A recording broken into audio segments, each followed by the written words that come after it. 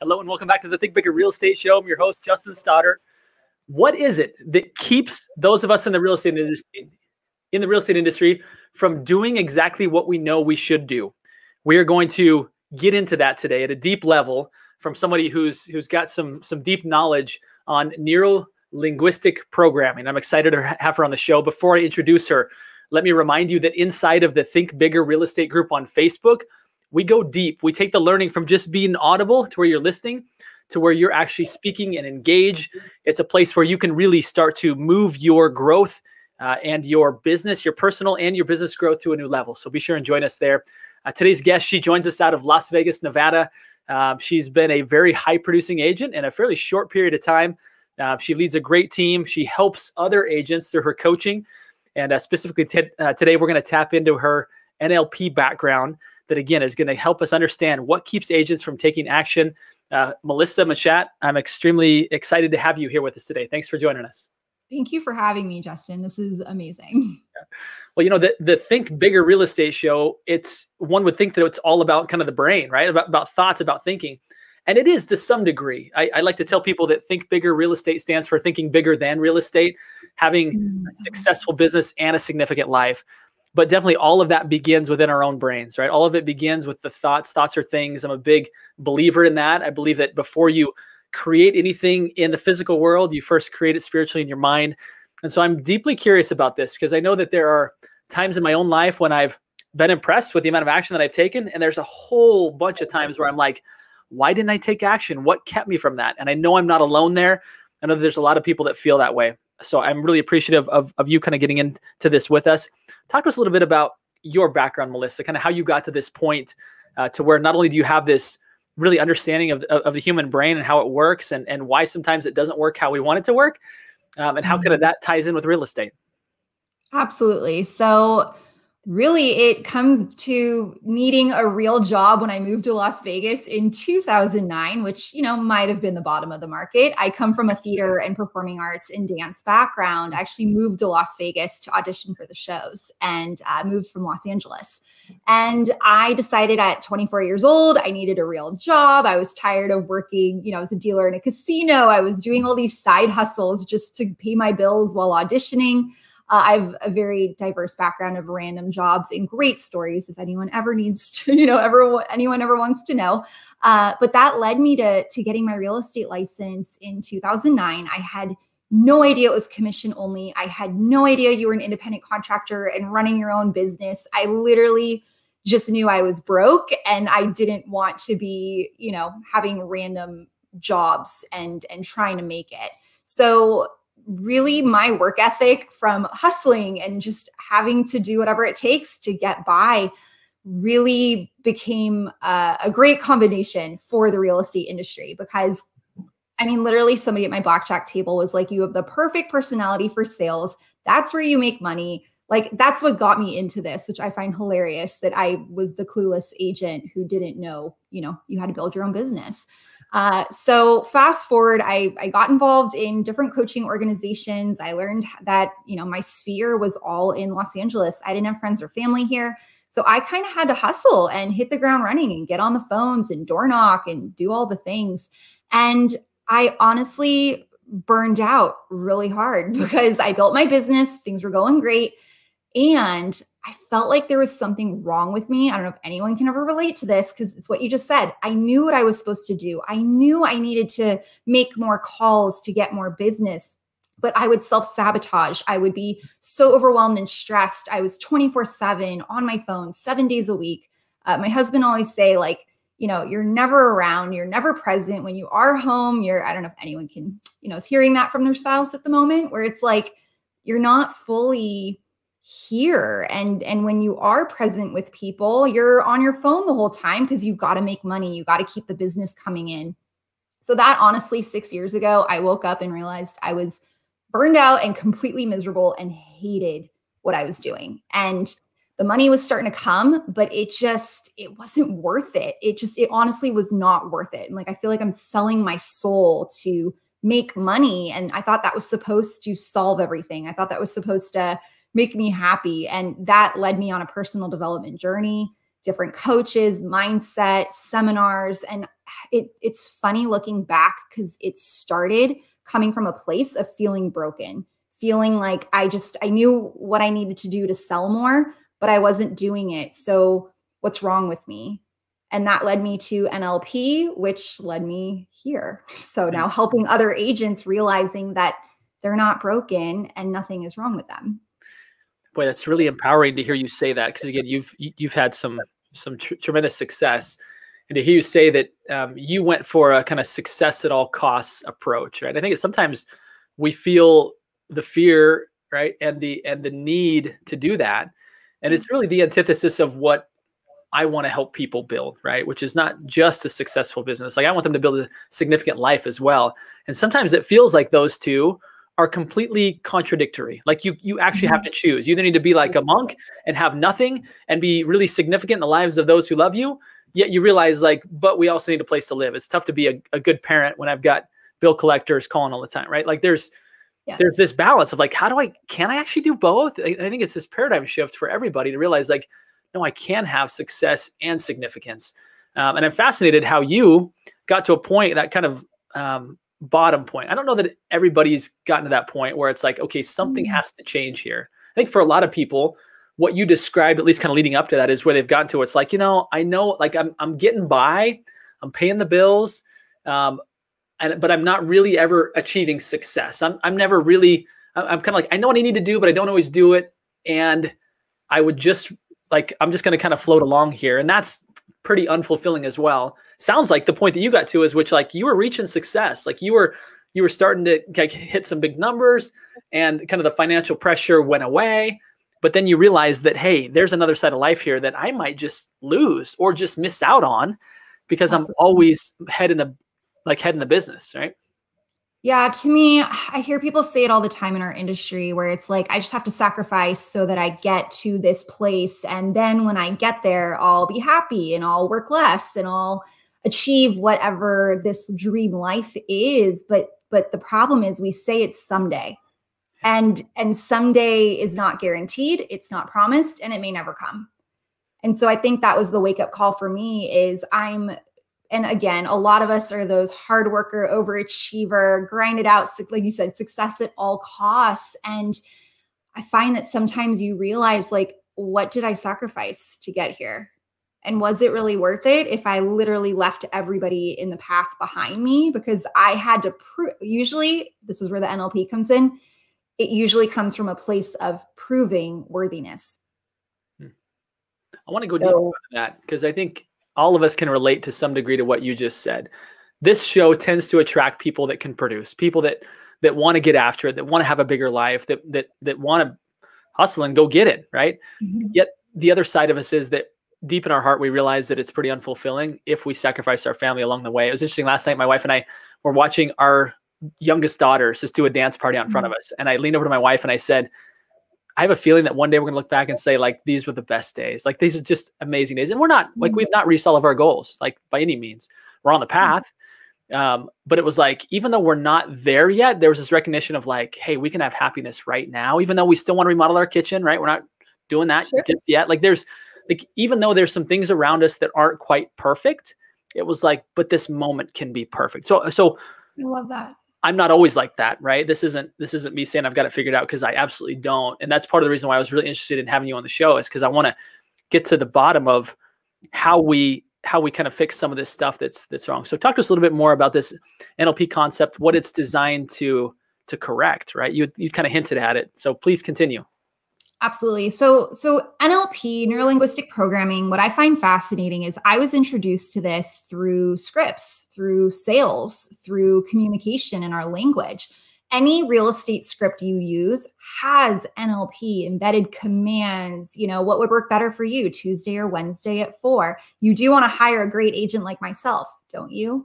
Like, that's all NLP language. And I had no idea there was more to it than just the language of sales. It's actually the language of your mind and your thoughts, and it's the programming in your neurology. So when I say something that you have an actual reaction to, there is some programming on a deep level that is causing you to have that interpretation of what I say.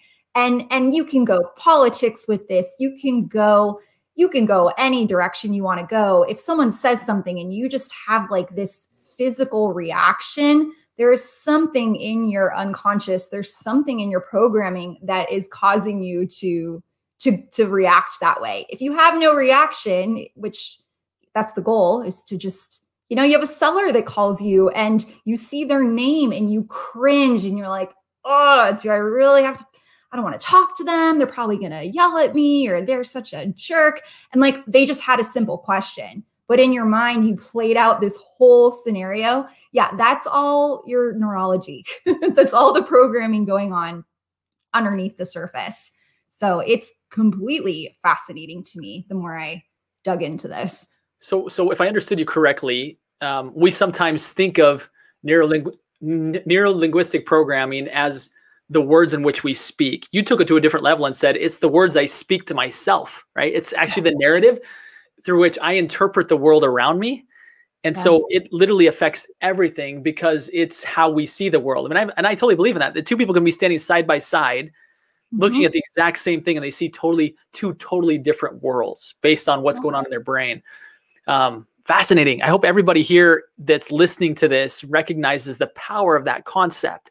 Is that literally you can change your world like instantaneously simply by the way in which you interpret what's happening to you. Now, it takes time to change that programming, I'm sure, but to think that like you can be looking at a different world with the snap of a finger, right, is pretty empowering.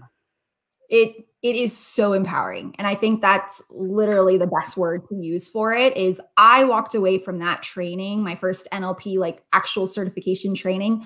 I walked away empowered because it was the first time I understood why I reacted the way that I did based on, you said it perfectly, based on the experience I was having. I was interpreting it a certain way, which was causing my behavior, my action. By the way, this exactly ties to what you take action on and what you don't. It all starts with what's going on in our head and our self-talk and what our beliefs are around it. So that to me is why I honestly felt like I was called to start this business and start teaching and start speaking, because we think something's wrong with us. We think it's really easy to beat ourselves up and you suck. And you know what? Especially in real estate, I need more accountability. I need more discipline. I need more motivation. You know what?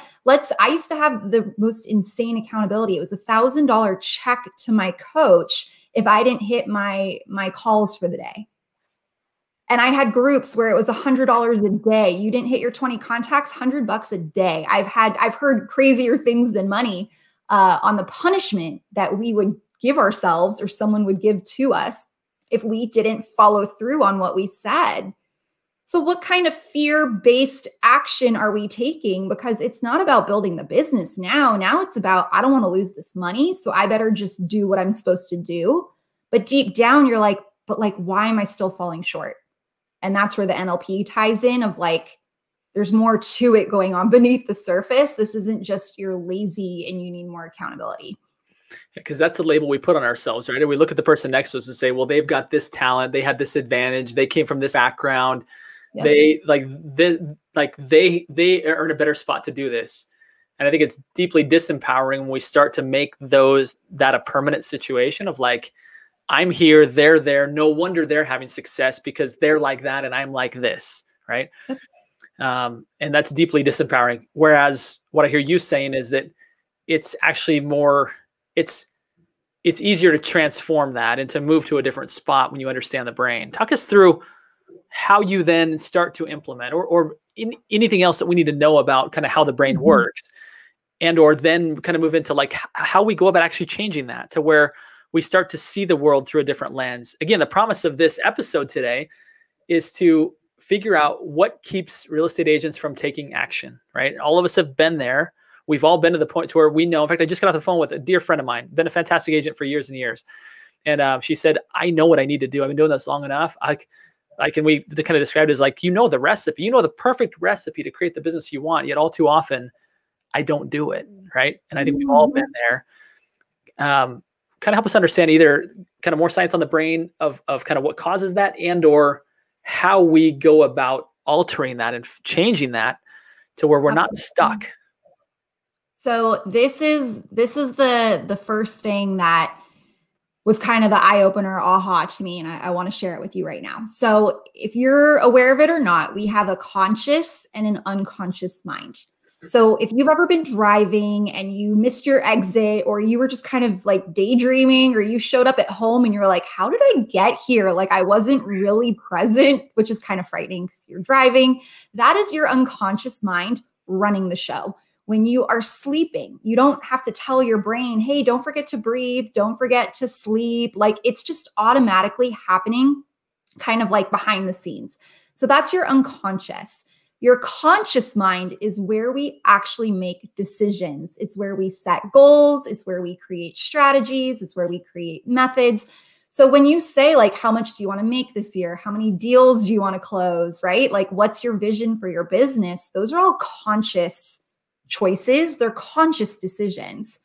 What I learned is that your unconscious are those beliefs, those doubts, those fears, those, that negative self-talk, your self-esteem, your self-image, all that stuff is beneath the surface.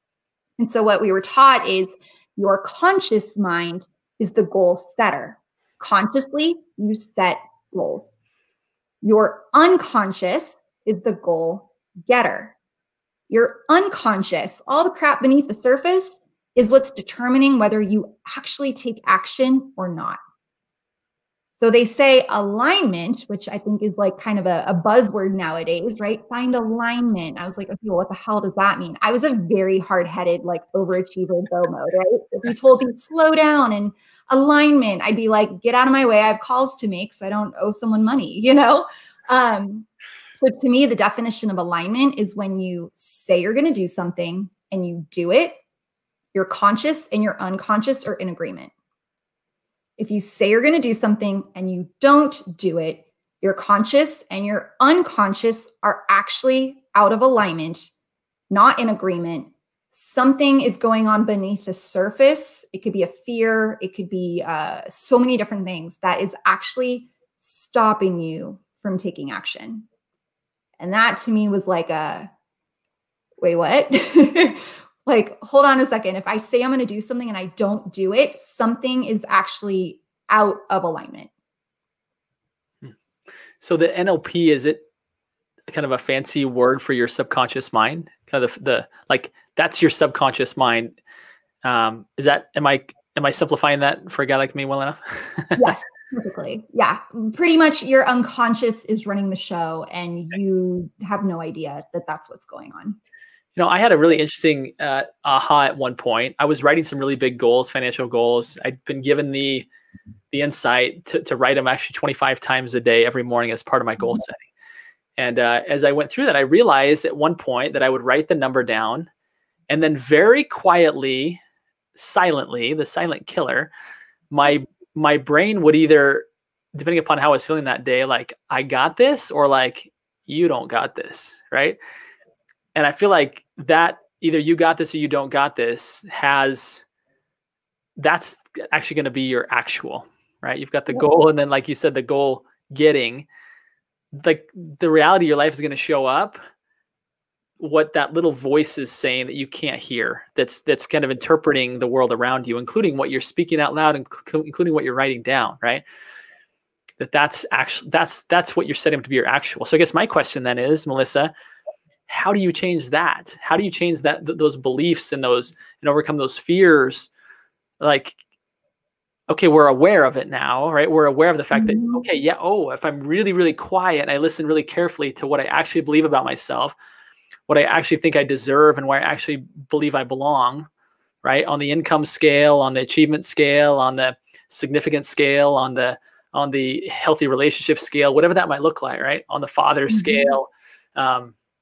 How do we start to impact that and change Such a great question, because here's the thing. I'm sure you've all heard of like the inner work and working on ourselves. And again, when you're in a high achieving, very fast paced industry, you're like, I don't have time for that. I need to hit my goals, get out of my way, right? It's very, let's be real estate can be a little intense with the hustle culture and proving and got to do more and make more and status. And to me, I think that the key, you said it perfectly. It's almost slowing down long enough to pay attention, to check in with yourself, to listen, and to actually ask yourself questions. It really is like real estate's all about asking questions. And I feel like life is all about asking yourself. And I love what you said before. You need to ask yourself more empowering questions instead of disempowering questions. Why is this happening is a disempowering question. What could I learn from this situation? What do I need to learn from what's happening right now? Is there a theme that keeps coming up? Is there a lesson coming through that maybe I'm just not, I'm hitting my head against a wall? Okay, well, what could this be? What could be causing this? So I have my favorite 4 questions I'd love to share with everybody because it does start with self-awareness. And what we don't realize is the answers are within us already. We just go so fast. We don't know how to stop long enough to ask or to listen. So right now, having super excited about these 4 questions. You've got me on the edge of my seat. Okay, so the first one is literally you actually stop and ask yourself, say it out loud and see what pops up. Whatever it is, just see what pops up. The first one is, what is causing me to feel this way? So I know I'm supposed to pick up the phones and I'm not doing it. Okay, well, what's causing me? And I feel like I'm beating myself up. I know what I need to do. I'm lazy. Okay, what's causing me to feel this way? See what comes up. Number 2, what outcome am I avoiding? Well, if I call expireds, like I don't want to get yelled at and feel rejected and feel dumb because they're going to hang up on me or whatever story you're making up right now, right? Or maybe it's real for you. I'm not diminishing your experience of what could happen. But what if it's, I know for me, I knew lead generation worked. And when I was at my max capacity and overwhelmed and felt like my phone was already blowing up 24/7, how could I possibly handle anything else on my plate? So for me, what outcome I was avoiding when I did not pick up the phone to lead gen was, I know it's going to work and I actually can't handle any more business. So a fear of success, if you don't have the right leverage and team in place, can absolutely stop you from taking more action because you're at your max. So that's just an example that it doesn't always have to be a fear of failure or a fear of rejection. It could absolutely be a fear of it working and a fear of success as well. So the third question is actually taking your mind, instead of focusing on the negative, we need to rewire it and start focusing on the positive, which is not how we're hardwired as humans. Humans are hardwired to focus on what we don't want.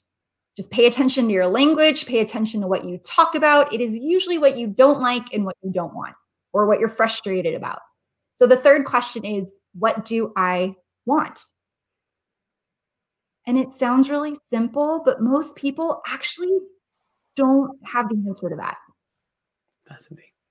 So what do you want? Well, I want to grow my business so that I have the income I'm looking for, so I can buy investment properties, so I can pay my bills, so I can, I want to work out so I feel healthy. Like, what is the actual thing that you are looking to achieve? And then my favorite is the 4th question, which is, what is the first step to make it happen? Really simplify. Even if it's small, what is the first step to make it happen? And everything you said about that, it was interesting. The first disempowering question you asked, which was, why is this happening to me? Which is starting to look around to say, whose fault is this? It's not mine. Like, why, even looking up at heaven saying, like, why is this happening to me? Right? Is kind of the ultimate of like, everybody hates me, right? Like, it's a rigged game against me. There's no chance for me to win. Why me? Right? This is kind of the ultimate end of the spectrum of that. And then on the other end, there's this, the questions you walked us through, which is really having us take ownership, right? Everything from kind of gaining clarity of where am I really at right now? Why am I here? and what can I do to change it? Like, it really puts the power, instead of being this inanimate object in which we're being acted upon, right? We are agents. Like, we're able to act. We're able to become, right? To change the situation. We actually empower ourselves to say, look, yeah, I'm here. I've got clarity on where I'm at. I drove the car of my life to this point, which is a beautiful thing, because now I know I can drive it somewhere else, right? It kind of gives you the keys, gives you the power, puts you back in the driver's seat, saying somebody else drove me here and I'm captive, right? I've been taken hostage in this terrible situation. Now, the questions you just walked us through, Melissa, really cause us to look at the world differently, look at ourselves differently, and start to re-empower ourselves, give ourselves a realization of like, wow, I'm in charge here. That's terrific news. Like, it's sad at first because it's way easier to blame other people. But so it's much easier. But it's so empowering to be like, and wait a minute, the rest of the story is, and guess what? I get to change. Like, I get to dictate. I've got the pen. I'm writing the story here, right? That's why I literally feel called to share this with as many people as possible, because especially in real estate, we go from, you just don't want it bad enough. You're blame ourselves. It must be me. I suck. Like, it's a very disempowering emotion to feel like crap all the time, that like, you're just must not be good enough. Maybe I'm not meant for this. How come they're having success, but I'm not? And when I have these conversations and teach agents that, hold on a second, if you're not taking action, something is not in alignment, like in your soul, like to who you truly are, which usually means you're following somebody else's rules of success, or somebody else's rules of what you have to do to build your business. And most of the time, most of my clients, it is not actually in alignment with the way that they wanted to build their business. But again, we just think something's wrong with us, and there's not. Well, and I loved your question number 3, which was like, what do I really want?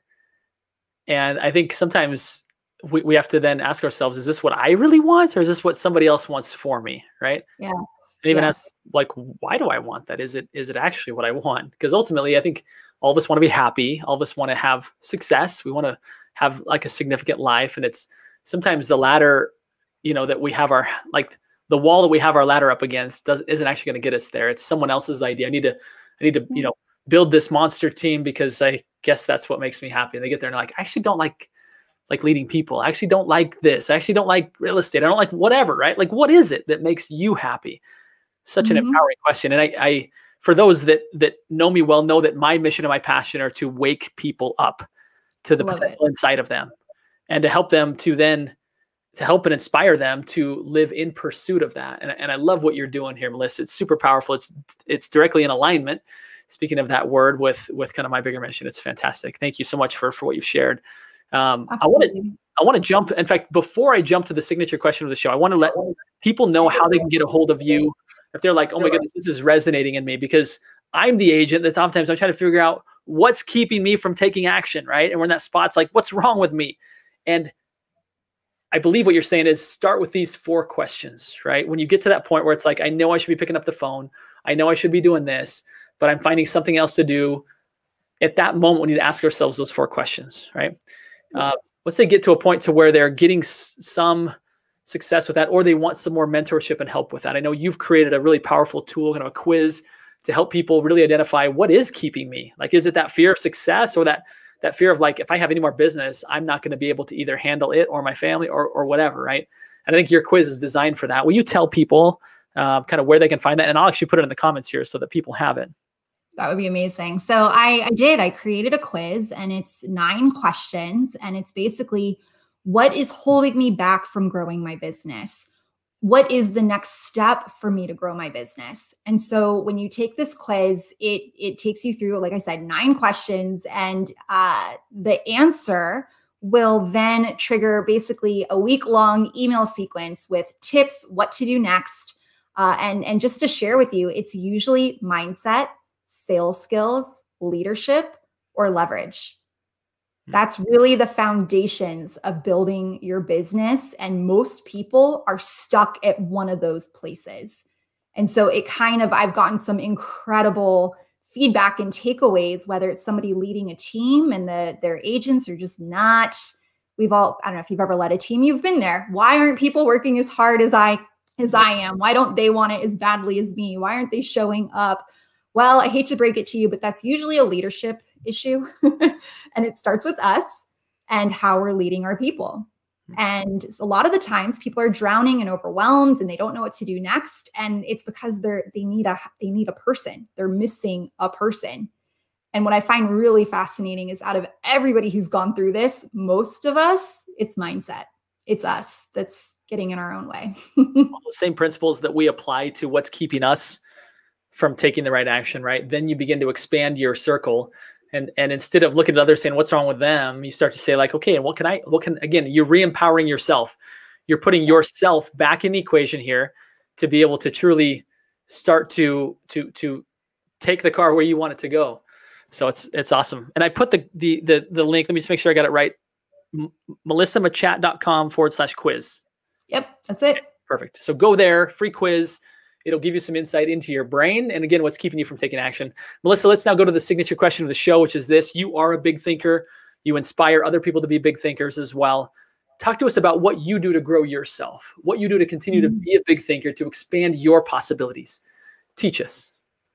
So I fully believe you are who you surround yourself with, whether you actually know these people or not. And the joys of social media is you can follow and get, especially with Clubhouse and all these things, you can get into conversations and listen and podcasts with people who are where you want to go. So for me, I am always a forever student. I'm obsessed with growth and learning. I joke all the time that if you tell me about a personal growth or personal development seminar, I'll sign up regardless of the cost. If you try to sell me leads for real estate, I'll tell you I can't afford it, right? Like that's where my values are.